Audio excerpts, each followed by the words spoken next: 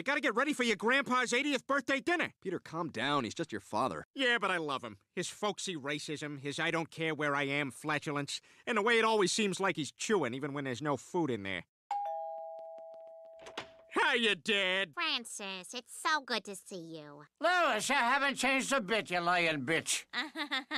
Francis, why don't you come into the dining room, huh? The table's all set for your birthday dinner. Lois, actually, Dad said he would prefer it if you did not join us. You know, you being a Protestant and all. He said it's okay if you sit at the kids' table. Peter, I cooked the damn dinner. You know, I knew you were going to react like this, and that's why I brought Bill Lumberg to explain it to you. Yeah, I'm going to need you to go ahead and not complain about this. Oh, and if you could go ahead and sit at the kids' table, that'd be great. I'm just saying, 70s boobs were different, I don't know.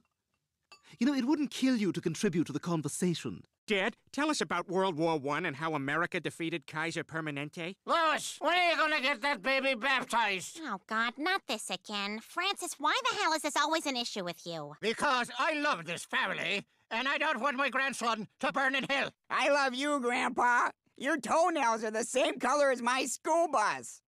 You really think that splashing magic water on Stewie will keep him out of hell? What's that kind of talk, or you'll get your heathen head smacked? Well, that's very Christian. Believe what I say or I'll hurt you. Now you're getting it.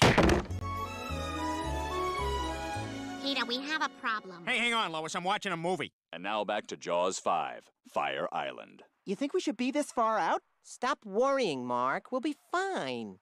Hey, I'm gonna eat y'all. I'm gonna eat that hairy leg. I'm gonna eat that one, too.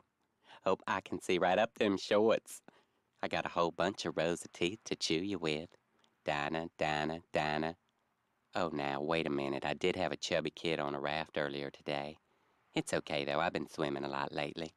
Yummy, Peter, your father won't let up about Stewie getting baptized. I am sick of him always trying to force his religious views on us. All right, I'll talk to him, Lois, but, you know, when my father wants something, it's like sex with Kobe Bryant. You can kick and scream all you want, but it's gonna happen.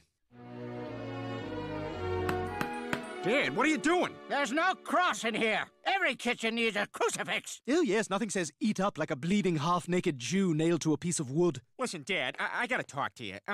Lois was wondering if maybe you could, I don't know, ease up on the whole, you know, Jesus A, Christ A, if you catch my drift. You're a lapsed Catholic, Peter. Your wife's a Protestant whore, and your baby isn't even baptized. All right, look, Dad, I don't want you to hate me, all right? So I'll make a deal with you. If we get Stewie baptized, you and all other old people have to acknowledge and be aware that there's crap in the corners of your mouth. I'll think about it. Now let's go. Old people are gross, no matter how cute they try to make them look on Desperate Housewives. Go ahead, switch over to ABC for 5 seconds. I'll wait 5 seconds. Oh my God, did you see? Did you see how old and ugly they are? Oh my God, that redhead looks like somebody pulled silly putty over their knee. I'm sorry, Mr. Griffin, but I can't baptize little Stewie today. It turns out our last shipment of holy water is tainted. Tainted? Holy water? How would that happen?